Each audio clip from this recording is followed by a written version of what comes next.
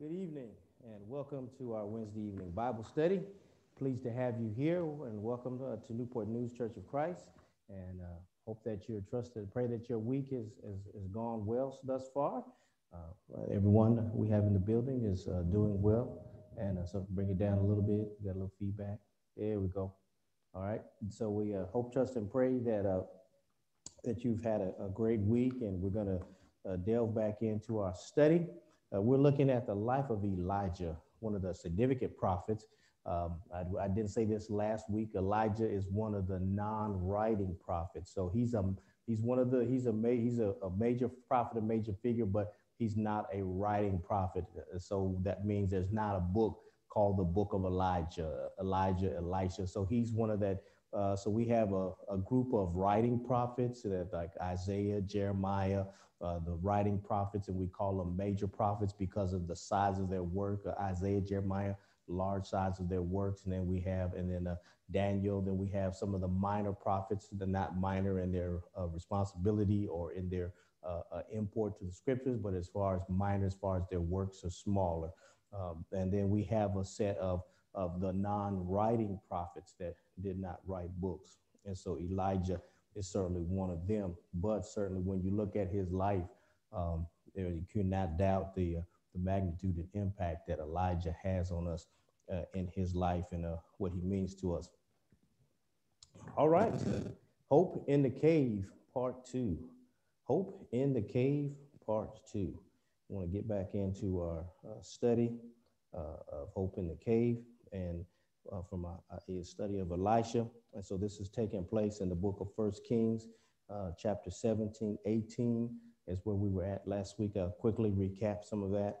And then you kind of can put your finger on chapter 19 and we'll be there in 19. So we look at the kings of Israel and Judah. The book of 1 Kings traces the line of kings in the north from Jeroboam through Ahab. Also the line of kings from the south from Rehoboam after Solomon's death through Jehoshaphat. So we see these two storylines, the north and the southern kingdom, the north Israel, the south Judah. And we see both of those storylines kind of go. We kind of concentrate more up in the north with some fluctuations and some jumps down into that at the time of this was going on, this was the king down in the south. So you have a point of reference. All right. Some of Judah's kings in the south were good kings, and all of the kings in the north were bad kings. And good and bad is classified on the basis of whether they promoted the worship of the true God. And so in the north in Israel, starting at Jeroboam, number one, they did not promote the worship of the true God. They diverted and got the people's hearts away from the worship of true God.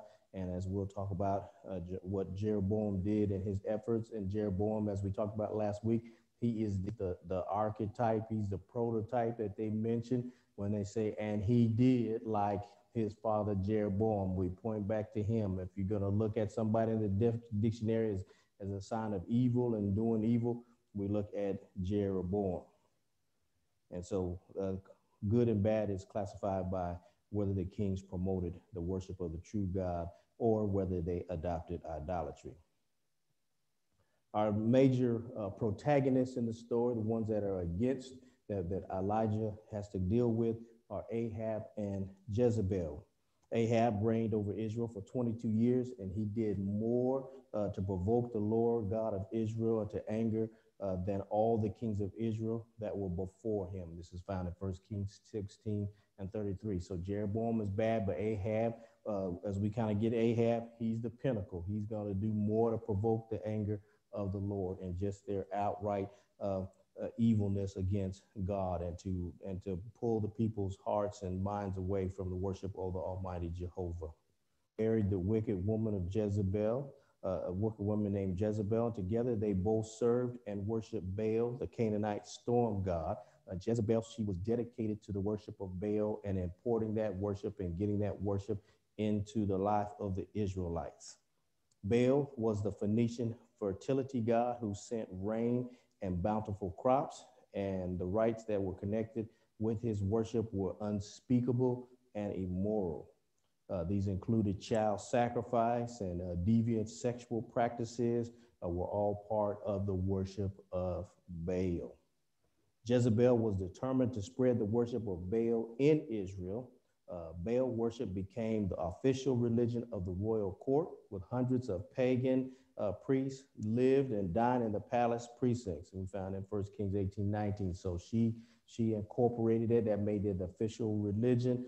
They had statues. Ahab erected statues and monuments to Baal within the royal court in Israel. So she made that the official religion. The faithful priests, now there were faithful priests and Levites who served the true and living God, but they left and went south into Judah, as we find in 2 Chronicles chapter 11, 13 through 16. So after the kingdom divided, there were still faithful priests in Israel.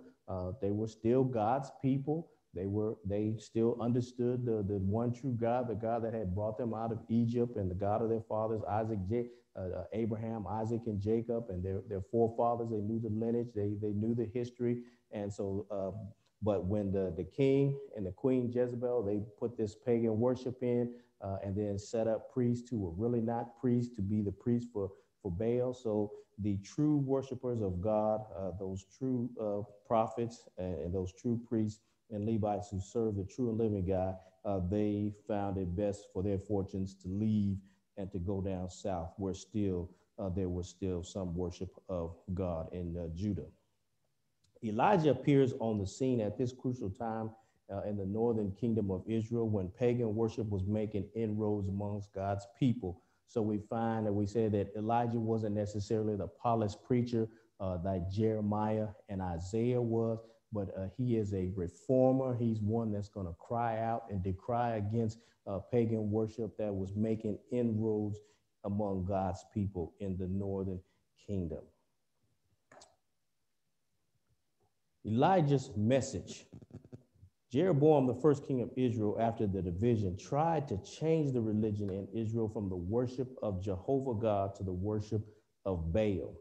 And so when he did that, once the kingdom split and those 10 tribes followed him in the north, he set idols of Baal at the villages of Dan and Bethel. He feared if the people of the northern tribes worshiped at Jerusalem in the south, the two kingdoms would once again unite. The people's heart would kind of be won back over to the worship of Jehovah, and they would end up uniting and coming back together and merging back together. So in order to keep his kingdom, to keep his throne, he has to do everything to keep opposition between those two people, set up worship, set up alternate sites, make easy religion, so that they would not have to return back to Jerusalem. And so he had learned this. He had been exiled down in Egypt for a while. And so he learned down there that you can control people through religion. If you control their minds, control what they do, control what they see, you can wean people away and keep people where you want them to be, keep them thinking the things you want them to think, and keep them from going back to what's true and what's right. And so Jeroboam did this, set up 2 cities in Dan and Bethel, put pagan idols there of Baal at those 2 villages, and so told the people, here, this is where you worship. You don't have to go down to Jerusalem anymore and worship down there. Even though they knew Jerusalem was a place, it was a designated place, they were to go down there to observe the festivals and feasts. He subverted that and kept them up in the north and put 2 alternate places for them to worship. Ahab saw no harm in participating. So now we get, of course, we talked about that lineage last week of the descendants and how those dynasties fell. So we don't have a clear dynasty from Jeroboam. We have Ahab, who's the son of Omri, and we talked last week about how he came to power. Ahab saw no harm in participating in the Canaanite religions. Remember, the people had been brought back and they had to conquest in Canaan. And so they were supposed to drive out all the Canaanites. God didn't want them around those Canaanites, but unfortunately, they allowed some of the Canaanites to remain in the land. And so unfortunately, they got corrupted, because then they began to adopt the religions and the practices of the people in the land and those Canaanite religions. And Ahab saw no harm in that. But God sent Elijah on the scene to confront the idolatry and immorality that Ahab and Jezebel were promoting. So Elijah is the reformer that's going to come on the scene to confront them and to let them know what God has to say. Elijah spoke out against evil without concern for his personal safety. His message to Ahab was there would be no dew or rain in Israel for several years. The New Testament lets us know that the famine lasted for 3.5 years. We find that in Luke 4:25. Then also James reflects on that in 5:17, where he says in Elijah that there was no rain or dew in Israel for 3.5 years. So we have two New Testament references that confirm for us how long that rain was. We talked about last week, the autumn and spring rains along with the summer dew were necessary for crops. So you have the early rains in the fall, in October and November. You have the latter rains in March and April. And then during the summer where you don't have any rain, but in the morning there's dew on the ground. So that was vital for the crops. So with Elijah coming, he stopped all precipitation, all moisture, no early rains, no latter rains, no dew in the summertime, the dew. And so, even for us, we wake up and if you cut your grass late in the evening, by the time you get done, the grass is wet because you have the dew that builds up on the ground in the evening time. Early in the morning, you see the dew and the frost and the moisture on the ground. And then you have the rains, but God stopped it all. He stopped the latter rains, the early rains, the latter rains, and no dew on the ground. So there was no way that they could. That without that moisture and precipitation, you could not grow crops or germinate crops. Many years before, in Deuteronomy chapter 11, 16 through 17, God had said that if his people did not obey him, he would withhold the rain to chastise them, and the earth would not produce crops. So in Deuteronomy, under Moses had told them that there would be no rains. Let's go over and look at that real quick. Take a minute. Deuteronomy chapter 11. Deuteronomy chapter 11.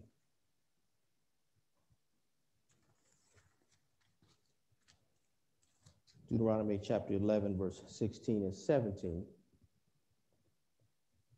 Take heed to yourselves that your heart be not deceived, and ye turn aside and serve other gods and worship them. And then the Lord's wrath be kindled against you, and he shut up the heaven, that there be no rain, and that the land yield not her fruit, unless ye perish quickly from off the good land which the Lord giveth you. So this is Moses in Deuteronomy talking as he's getting that generation, that new generation, that second generation. The old generation has died off, so he's preparing in the second tale of giving of the law. He's preparing this new generation of young people who've grown up in the wilderness, getting them ready to go in Canaan. So he said, don't turn away to other gods, because you'll kindle God's wrath against you. And then here's a prediction: then I'll stop the rains from heaven. And without the rains from heaven, you don't get the fruit from the ground, because if you don't do me right, then I'm not going to bless the earth. So we already had that warning in Deuteronomy from Moses. And so here is Elijah coming on the scene in Kings, telling them, because of your evil, because of what you're doing, there's not going to be any rain for several years. Elijah's message was a challenge to their belief in Baal, whom they believed to be the storm god. So now Baal is the storm god. Baal, they believe, is the one that brings a storm. So in ancient times, ancient people without the knowledge of God would assign different gods for the rain and for the sun and for fertility and for crop reproduction. So they worshiped all these false gods instead of saying it was Jehovah, the one true God, who says, the Bible says, who makes the sun to shine, who makes the sun to set, who does all of these things, the creator of the universe. Man, in his own ignorance, ascribes all these different things. Oh, we got a God for this, and we got a God that does that, and a God for fertility. And so they have all these rites and sacrifices to sacrifice to appease. If it's not raining, we got to appease the rain God. If we don't get fertility or the crops, we got to sacrifice to this God. So all of these things man would do, believing that they are the reason for these natural ecological processes in the earth.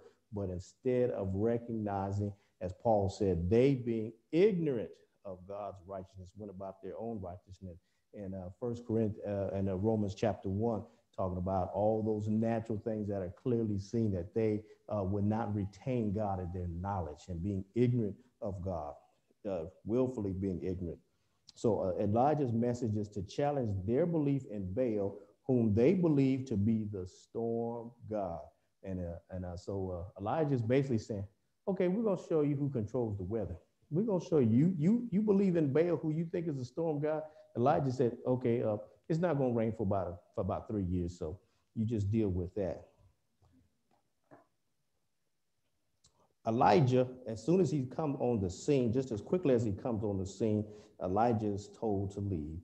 Once Elijah delivered that message, that is back in 1 Kings 18. If you're looking 18, we'll see, no, that's in 17.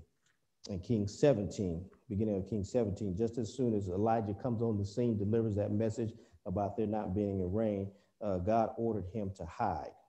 The message infuriated King Ahab, and it was not safe for Elijah to remain in Samaria. He needed to be gone because this king made Ahab mad that their God that they believed in, who they being the storm god, could not bring them rain. And Elijah had came in. So Elijah immediately becomes the troublemaker in Israel because he came and proclaimed this message. And then, of course, it came true and there was no rain. As we mentioned last week, Elijah hid in a ravine east of the Jordan River by the brook Kidderith in Israel. It is called, so this brook is on the other side of the Jordan. So, we see Samaria, we have the Sea of Galilee, we've got the Jordan River that runs lengthwise north and south down the land. And so on the other side, that's where Elijah went to hide out on the other side of the Jordan in Kidderith, which is a brook. And so in that part of the world, we call it a wadi. In South of America, we call it an aurora, an abora. And so there really is just a dried up riverbed. So during the rainy season, these dried up riverbeds fill up with water. But then as it gets dry and as those waters evaporate, then it's just a dried up riverbed. And so one of the things we say in geography, that the most dangerous place in the desert is in those dried up riverbeds. One of the greatest causes of death in the desert is drowning, because people go camp out in the deserts. They camp out on these nice little dry riverbeds, and they say, you should always find higher ground, because you're in the desert. You camp out on one of those those dried up riverbeds. When a quick rain will come up in the desert, and those little riverbeds will fill up, because that's what holds water.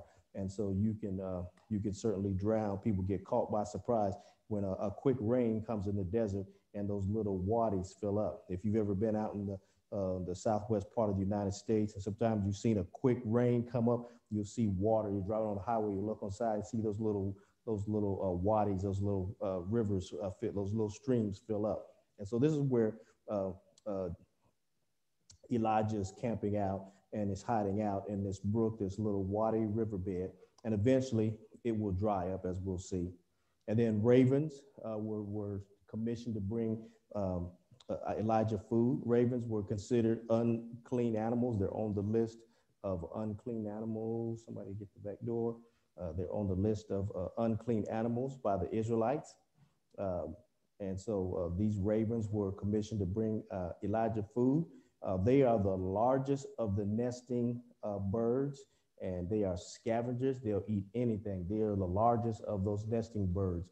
Ravens are certainly some of the largest birds. So in the class with some of those owls and with eagles and with other scavenging birds. So ravens are the largest of those scavenging birds.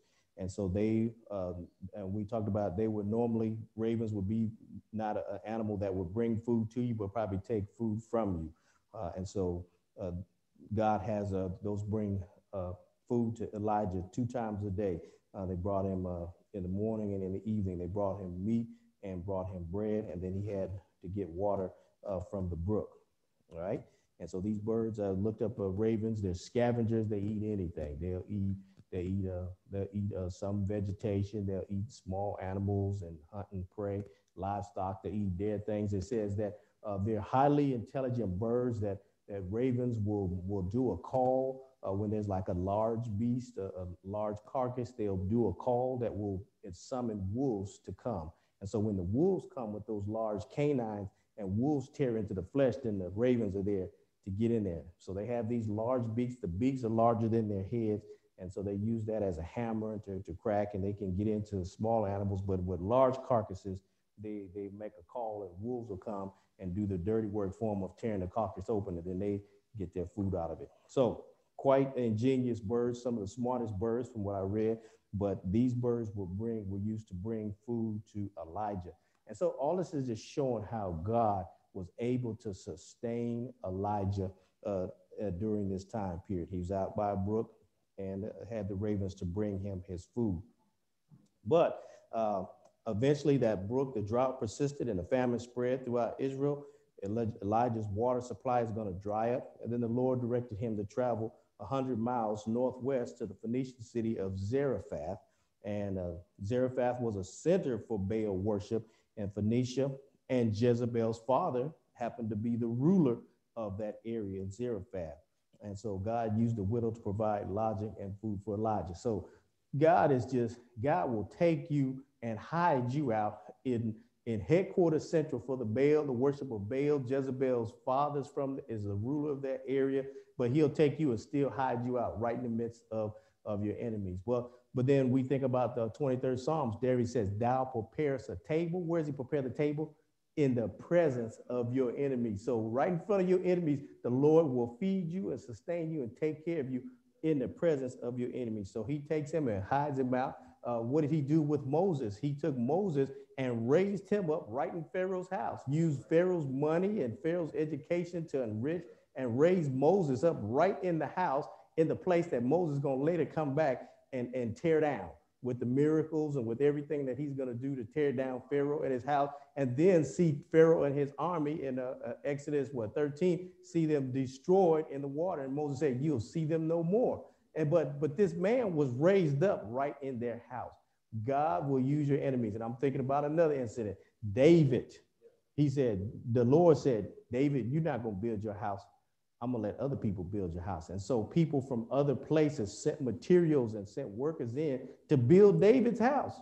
His enemies came and built his house for him. So the Lord can do anything. He can use your enemies to take care of you. He can use your enemies to enrich you. He can build you a feast right in the middle of your enemies.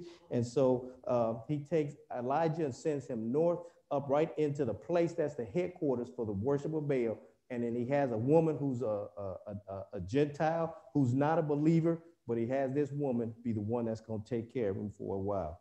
So that's up in Zarephath. All right, and after his time there, we're moving through this. After his time there, God had told, after he told Ahab that it's not going to rain, he said, go hide. Then 3 years later, after his time in Zarephath, he says, go show yourself. Go show yourself. So it was time for Elijah to come out and to go show himself. For 3 years, Elijah had hidden himself at the brook Kedarith and with the widow in Zarephath, and we know the miracles that happened there. God had commanded Elijah to go hide yourself, and now 3 years later, God's command was go show yourself. By leaving public ministry, Elijah created a second drought. He created the drought because of his words he spoke created the drought of no rain, but Elijah being off the scene and not being around created a drought of God's word. No word of the Lord during that time period because Elijah's gone. So there's nobody in Israel bringing the word of the Lord to Israel. So there was an absence of the word of God. And so now let's look at some references here. And so God's word. So now look at these ironies. Elijah comes and says it's not going to be no rain, no moisture. That's a drought, no moisture on the ground. Elijah being away is a drought. There's no drought of God's word. But let's look at it. God's word has been compared to rain. Let's go to back to Deuteronomy chapter 32. God's word has been compared to rain. Moses in Deuteronomy chapter 32 and verse 2, I'll start at verse 1. Moses says, give ear, O ye heavens, and I will speak, and hear, O earth, the words of my mouth. Sounds like Isaiah, earth, earth, earth. Remember in Isaiah? All right. And then verse 2, my doctrine shall drop as the rain. My speech shall distill as the dew, as the small rain upon the tender herb, and as the showers upon the grass. Because, the verse 3, because I will publish the name of the Lord, ascribe ye greatness unto our God. So the Lord said, Moses said that my doctrine shall drop as the rain. So this is a comparison. So look at the irony here. Elijah comes, there's no rain, no dew. Moses said God's word is like what? It's like rain and it's like dew. My speech shall distill as the dew, as the small rain upon the earth. So without the word of God is that which sustains us, that which is like rain. Let's go to Isaiah 55, that fantastic verse, fantastic chapter in Isaiah 55. In that section where Isaiah will say, seek the Lord, in verse 6, Isaiah 55 and 6, seek the Lord while he may be found. Call upon him while he's here. Let the wicked man forsake his ways. Now we drop down to verse 10. For as the rain cometh down and the snow from heaven and returneth not thither. So it comes down, it doesn't go back, it comes down. The rain comes down, the snow comes down. What does it do? It melts and it goes down into rivers and lakes and streams, and the rivers and lakes and streams come down and feed lakes and rivers, and then eventually rivers and stuff flow back to larger bodies of water like oceans. Okay, so as the rain cometh down and the snow from heaven and returneth not thither, but watereth the earth and maketh it bring forth and bud, that it may give seed to the sower and bread to the eater. So shall my word be that goeth forth out of my mouth. It shall not return unto me void, but it shall accomplish that which I please, and shall prosper in the thing whereunto I send it. Another reference, God's word is like water. It refreshes us. It's the thing that brings water to the earth, just like the water comes and brings the earth. God's word is synonymous and synchronous to rain from heaven. God's word comes down and waters us, and it feeds us, and it nourishes us, and it refreshes us. Brother Maxwell, I overheard him. He didn't think I heard him. He was in the auditorium talking about Saturday. He came home and didn't watch TV, but read the word of God. And he said it was refreshing to him. It refreshed him and revived him. That's what the word of God will do. It comes down like rain. And so we need it. But God, Elijah had created a drought of water and a drought of the word of the Lord, because the word of the Lord is essential to spiritual lives. It's refreshing. Only the Lord could give it. And the silence of God's servants was a judgment from God on Israel. Not to hear from God is to forfeit life itself. And you can see those references in Psalm 74 and 9.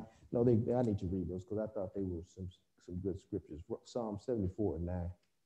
Psalm 74 and 9. Some good verses that you should know. Psalm 74 and 9. Psalm 74 and verse 9. We see not our signs. There is no more any prophet, neither is there any among us, is there among us any that knoweth how long. So this talks about the absence of prophets and the word of God. Also Psalms 28 and 1. Psalms 28 and 1. Psalms 28 and 1. Unto thee will I cry, O Lord, my rock, be not silent to me, lest if thou be silent to me, I become like them that go down into the pit. Hear the voice of my supplications when I cry unto thee. So we need the word of the God. And so with God holding his word back through Elijah, and that silence was a judgment against those people, that God would not even let Elijah speak unto those people and give them the word. He withheld the rain and he withheld his word, 2 droughts. Elijah, on his way to meet King Ahab, meets Obadiah, the prophet Obadiah, who is a steward and was an administrator of the royal palace, as well as a steward, a supervisor of the King Ahab's estates. And so Obadiah works for King Ahab. So Ahab and Obadiah, they go out during this time. It's a famine in the land. There's a drought, less food. But Ahab, he's not worried about the people. Ahab's going out to forage and look for grass and stuff that he can feed the animals, his horses and the mules, because he wants to keep the army strong in case there's an invasion. This is what he's thinking about. Ahab's thinking about keeping those animals fed so that the army can be strong, so that he can fend off attack in case there's an invasion. He's not worried about his people dying, that there's been no rain and water. He's out looking for grass so he can feed the animals. So he's out, him and Obadiah. He goes one way, Obadiah goes the other way. The Lord leads Elijah to Obadiah and then tells Obadiah, go get your boss, the king, and tell him to meet me. Obadiah says, look, if I go get Ahab, been looking for you for 3 years, and he don't have no time to wait. If I go tell him to come back and you're not here, he's gonna get me. Elijah said, I'll be here. Just tell him to come back. I need to talk to him. So anyway, Obadiah is the minister of the royal palace. Obadiah doesn't stand out. So check this out. Obadiah is in the palace. He's a prophet of the Lord. He's in the palace, and he's a key figure, but he's not out in front. So it reminds us a lot of times God's got people, his people, sometimes in some different places. They may not be very present, very prominent, but they play key roles in God's story. So look at Esther. Esther kept it quiet of who she was until it was such a time as this, until Mordecai said, you got to go in there and speak up. You got to go and tell him that you a Jew and he's about to do is kill his people. So there's Esther. There's one example of somebody in a key place that's kind of not very prominent until the right time. Look at two others in the New Testament. Look at Joseph of Arimathea, and look at John chapter 3. You must be born of water and spirit. Nicodemus. So yeah, look at Nicodemus and Joseph of Arimathea.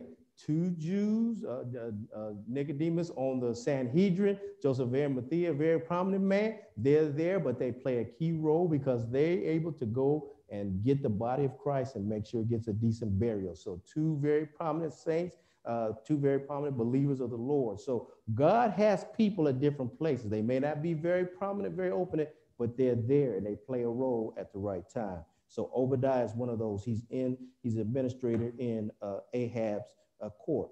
He delivers the message to tell Ahab to come and find Elijah so that he could give him the message.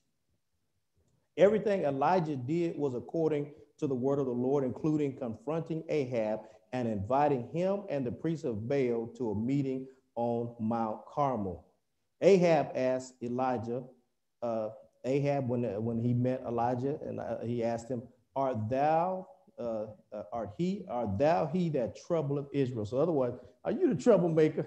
you the troublemaker, one that troubles Israel? But it was Ahab's sins really that had caused the troubles. Ain't it funny that the people that cause the trouble think you the troublemaker? The people that cause the trouble, aren't they the ones that first try to accuse other people of being the troublemaker, but really they're the troublemaker? But let me tell you, Ahab's in good company. Ahab's in good company. Wasn't our Lord called a troublemaker? Jesus, he was called a troublemaker. Luke 23:5, they said he was a troublemaker. Apostle Paul, he's a troublemaker. Paul was in a different city, wasn't in a Thessalonica, and then them brothers came down from another city and said, hey, they're there that cause trouble. They're the ones that stirring up the trouble. And so Paul was called a troublemaker. So Elijah's in good trouble. Ahab said, are you the troublemaker that troubleth Israel? Mount Carmel was located near the border of Israel and Phoenicia. So it's a good place for the Phoenician god Baal to meet Jehovah. So, hey, let's go have it at Mount Carmel. It's right on the border between Phoenicia, which practices the worship of Baal, and Israel. So, hey, it's a good place. Hey, it'll be convenient. You know, Baal can come right down because we're going to choose this spot that's right on the border to have this contest.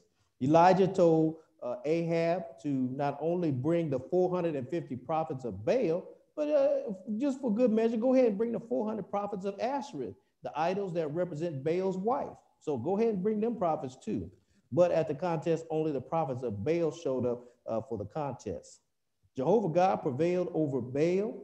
Elijah had announced 3 years before that his word, that it was his word that stopped the rain, and only his word could start it again. So we know that Elijah sat there and watched them guys, try to call on their Baal, and they start to cut themselves, and Elijah egged them on, like, where is he? Where's your God? Is he in the bathroom? Is your God asleep? Where's your God at? And so these guys got more, jacked up and cutting themselves and doing all kind of things. And Elijah just watched. And then all of a sudden, okay, y'all through? All right, it's my turn. Okay, he gets repairs. I guess all the things they had did, it kind of destroyed the area where they had to sacrifice. So he had to build it back up, get the animal back on there, dig a ditch. All right, let's dig a ditch around it. Okay, let's get 40 barrels of water 3 times. And let's wet everything up. And then the water's in this ditch, so it kind of created a pool. And then we have the prayer that Elijah uttered. And then guess what? The fire came down from heaven, consumed everything, licked up all the water, and then the rain came down. And so then the rain comes down, and so now there's a rush to get back to Jezreel. Ahab is trying to get in his chariot and get back to Jezreel. Here's Elijah. I don't know how old he is, but he's an older man. Elijah beats Ahab back to Jezreel. That's the power of God, that he carried Elijah, that he was on foot. He ran back and got to Jezreel before Ahab did. And Ahab was leaving to get out of this rain to get back to Jezreel. God chastened his people with drought and famine, but had cared for his special servant Elijah. God sent fire from heaven to prove that he was the true and living God. He answered the prayer of his prophet and sent the rains to water the land. So now after 3.5 years, here's the rains to water the land. Elijah should have been at his best spiritually and able to face anything, but we will see just the opposite.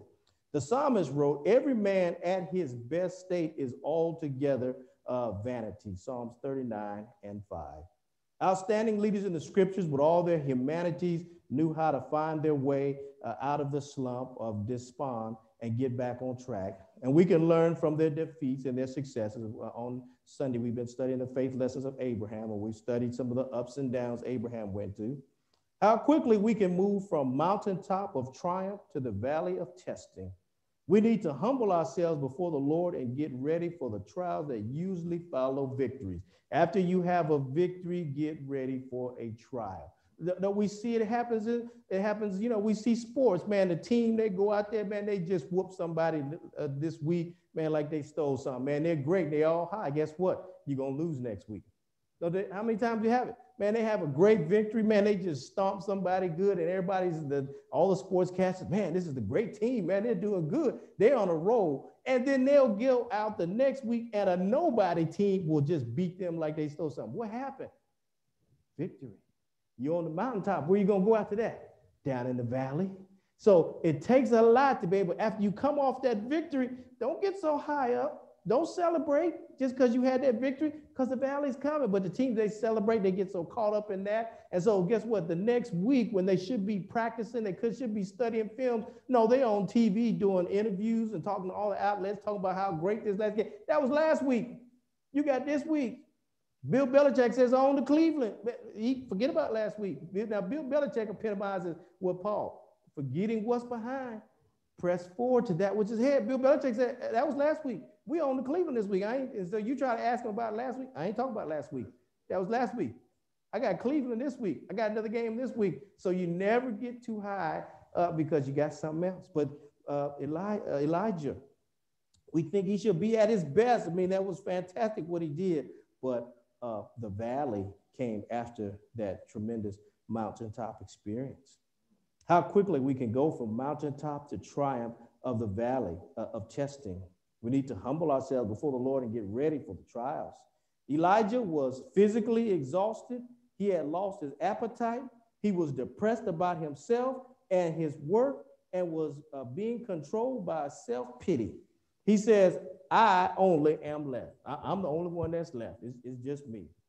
He isolated himself instead of seeking others. And worst of all, he wants to die.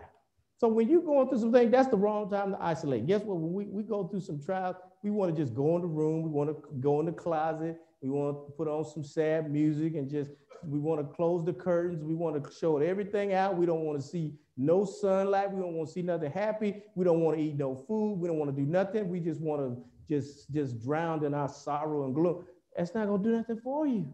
That's the time you need to be around people so you can be reconfirmed, so people can tell you they love you, that they care about you, that you're all right, that yes, you had a failure, but it's okay. But that seems to be our MO, that when we get into those times, we go down into the depths of self-pity. And then we think you're the only one that's in it. But when you talk to people, and see, that's why God gave us a church. That's why we're supposed to talk to other people. So other people say, I've been there.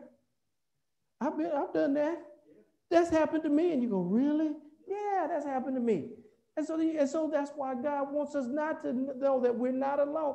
Other people have suffered what you've gone through. Other people have gone through what you've gone through. They suffered it. And then sometimes when you go and talk to other people, you say, man, I feel good about myself because they have gone through it worse than what you have done, to more severe lengths. And so it can give you perspective. You can say, well, I'm not that bad.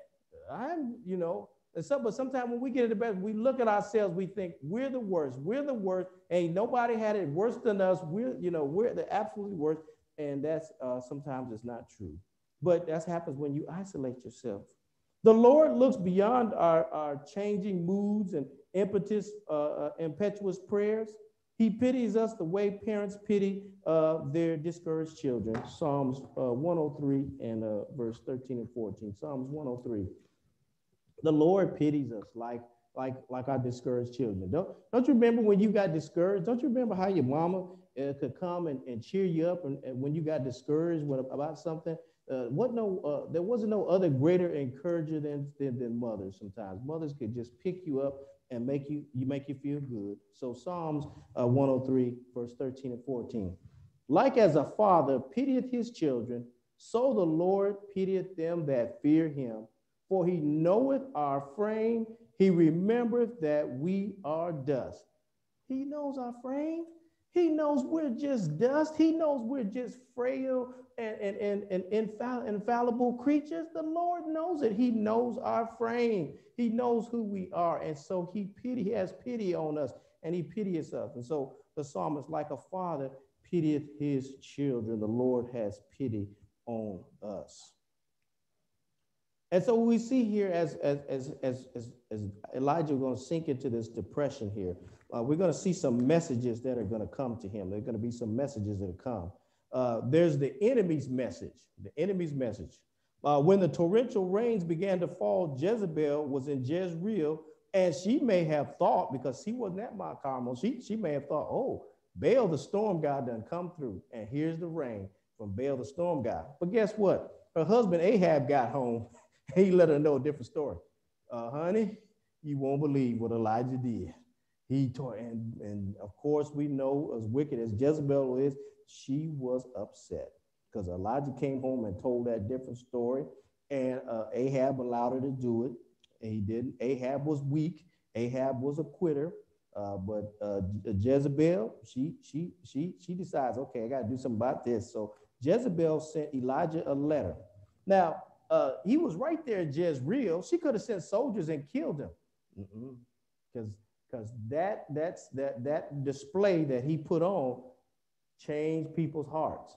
Because he not only did he take care of those sacrifices, did not only the fire come down and consume the sacrifices, the rain came, but then he took all those false prophets down and killed them. And so the people were like, Jehovah is Lord God. So the people are convinced he got their attention. So now, if Jezebel goes and kills Elijah, she's going to make him a martyr. And so now people are going to really believe. So she's got to make Elijah disappear. He needs to disappear. So then people after a while will just wonder what happened to Elijah. He'll be off the scene, and then she can get people back into that false worship.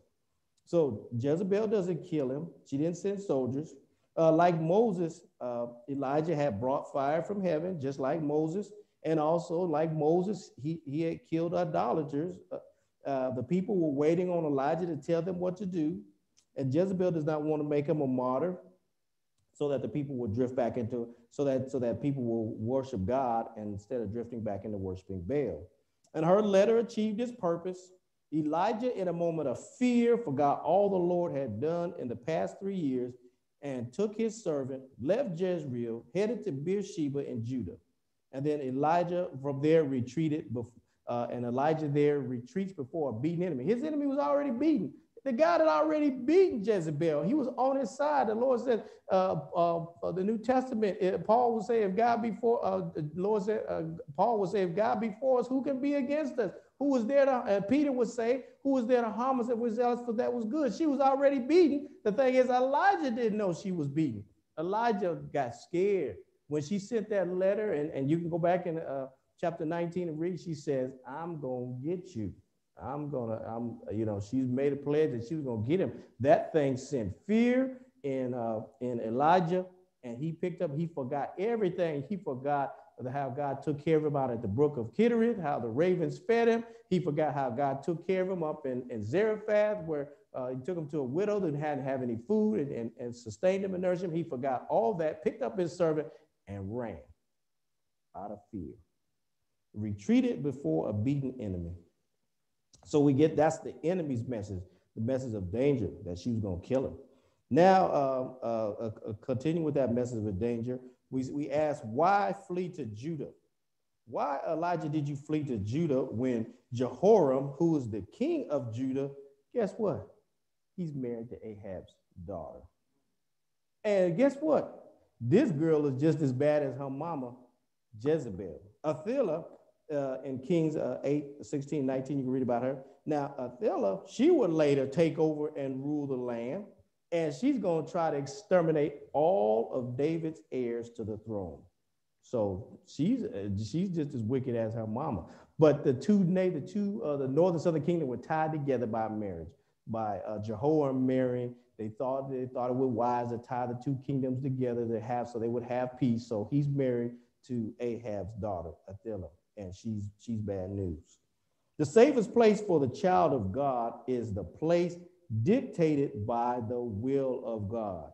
But Elijah did not stop to seek God's will. He was walking by sight, not by faith. He just picked up and ran. The safest place for you to be, even if you're amongst your enemies, is wherever God wants you to be. Wherever God has dictated for you to be, that's the safest place for you to be. I don't care if your enemy's around. I don't care if there's stuff and danger on either side. If God wants you there, that's the safest place for you to be.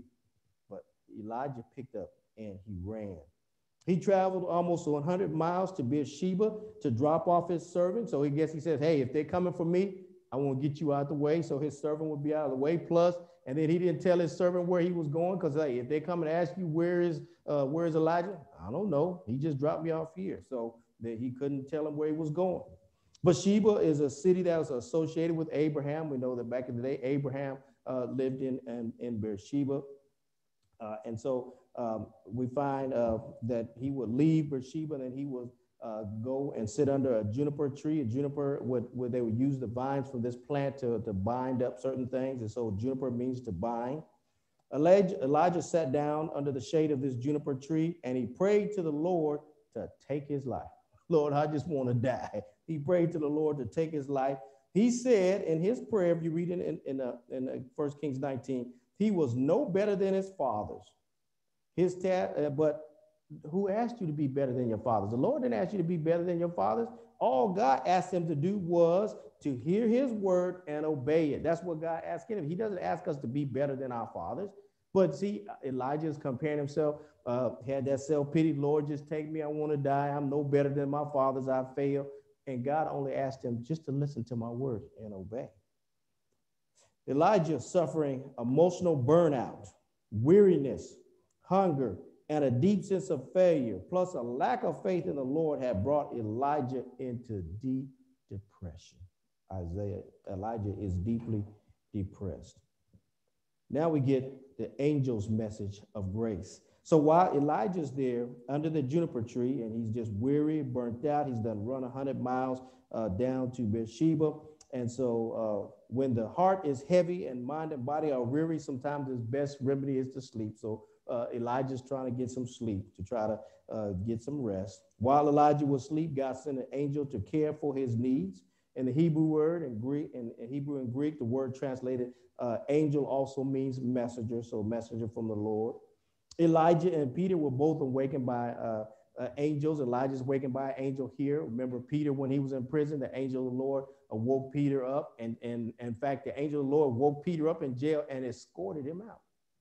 Unharmed, escorted him right out to jail and set him free. And then he later on goes and runs to the house, knocks on the door. Rhoda comes and gets all excited, goes back. That's in Peter chapter 12. Elijah, the angel woke up Elijah to get some nourishment, had some water there, had some bread on the coals baked there for him. And so Elijah is able to get nourished, and he goes back to sleep.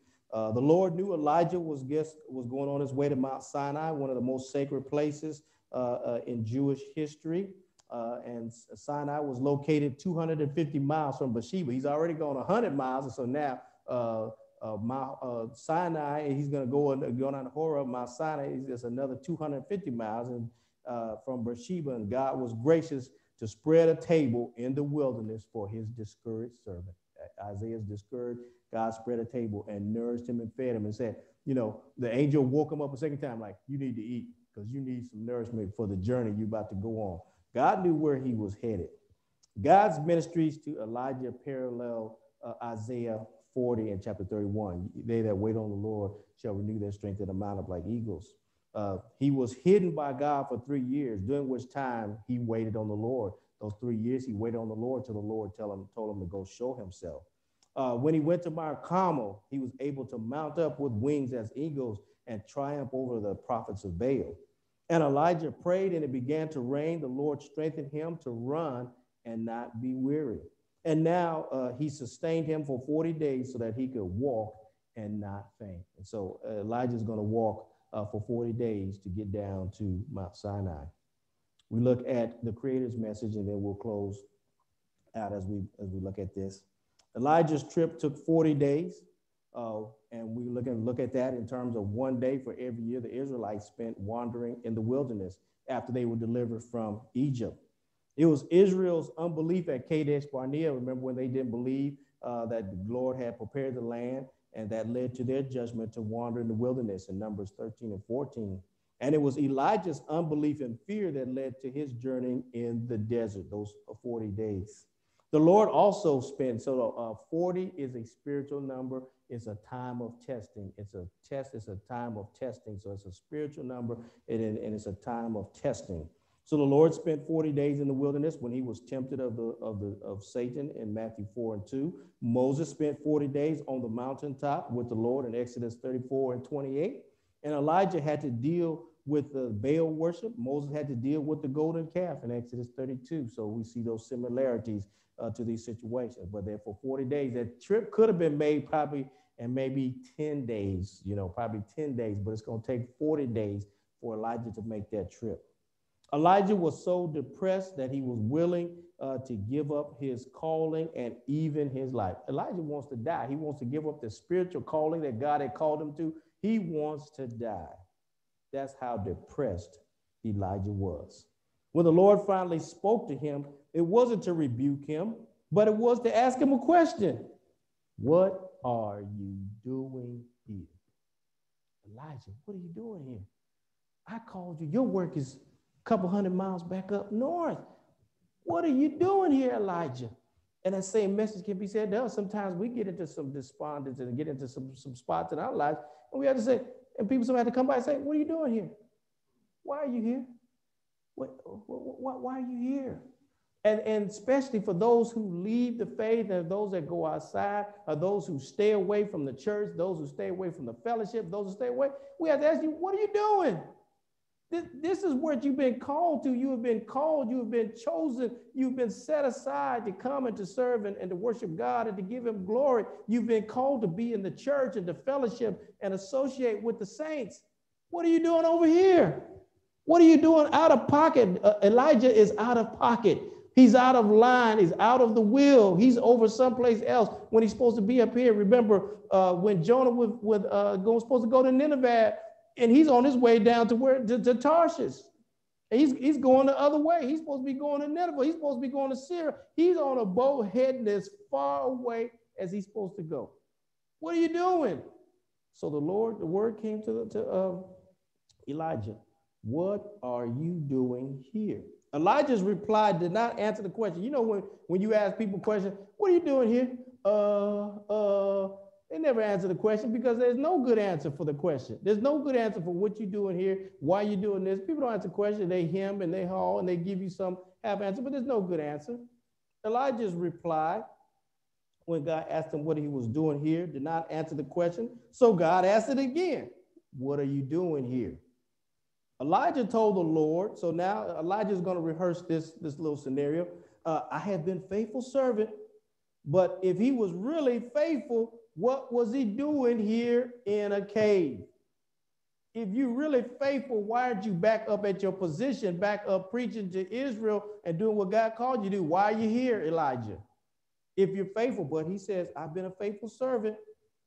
A cave that was located hundreds of miles from his appointed place. Why are you here? In his reply, Elijah reveals both pride and self-pity and using the pronoun they.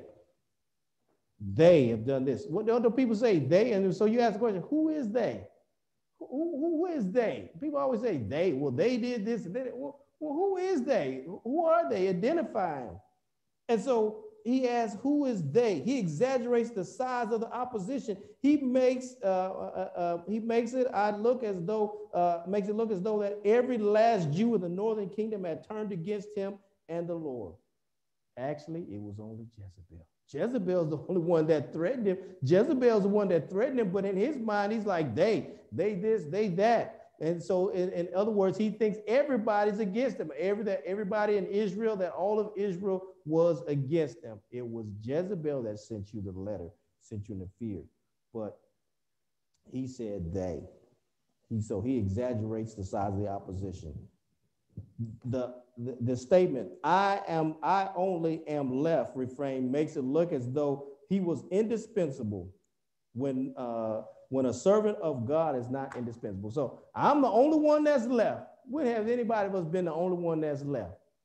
But that's all despondency, that's all depression, that's all he's feeling. You isolate, you focus on them, it's they and it's me. Woe is me and it's they. And so he focused on him. I'm the only one that's left. I've been faithful, and look at what's happened to me. I'm the only one that's left. God commanded him to stand on the mountain at the entrance of the cave, but it does not appear that Elijah obeyed him until he heard the still small voice. When the Lord passed by, it reminds us of the experience of Moses. Remember Moses? Moses said, show me thy way. I want to know. I don't want to just know, show me, Lord, thy way more. Show me thyself more perfectly. He just didn't want to know God's, what God did. He didn't want to know his acts. He wanted to know his way. He wanted to be more intimately familiar with God. And so the Lord God said, I'm going to take you, I'm going to put you on this mountain, and then I'm going to pass by. I'm gonna pass by, but you're not gonna see me. You're not gonna see my face. You'll glimpse and see me as I pass by. You see the back of me as I go by, because nobody can see God's face and live. So he hid Moses in the cleft of a rock, and then he passed by and allowed Moses just to get a glimpse of his glory as he went by. And so now Elijah is going to see some fantastic things. The Lord is going to cause a great wind to pass by, one so strong that it broke the rocks and it tore the mountain. But the Lord is not in that. Then he's going to feel a great earthquake. But the word of the Lord is not in the earthquake. Wasn't in the wind that broke the mountain. It's not in the earthquake. Then the Lord brought fire. But the word of the Lord is not in that.